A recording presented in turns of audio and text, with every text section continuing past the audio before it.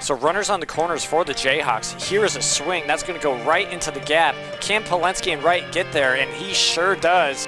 Grant Saponchik, he steps in. He eyes the pitch. He swings.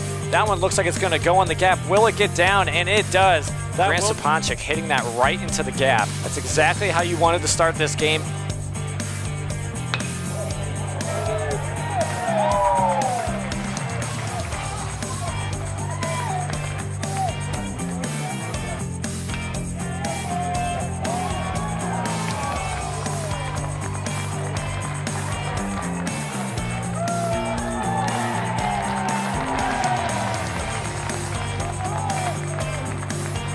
Eight RBIs, and that ball's hit right to Crumweedy.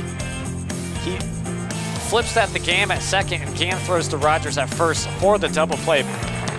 Here comes Davis's pitch. That's a fastball, and that's going to be hit straight towards Sitta in center.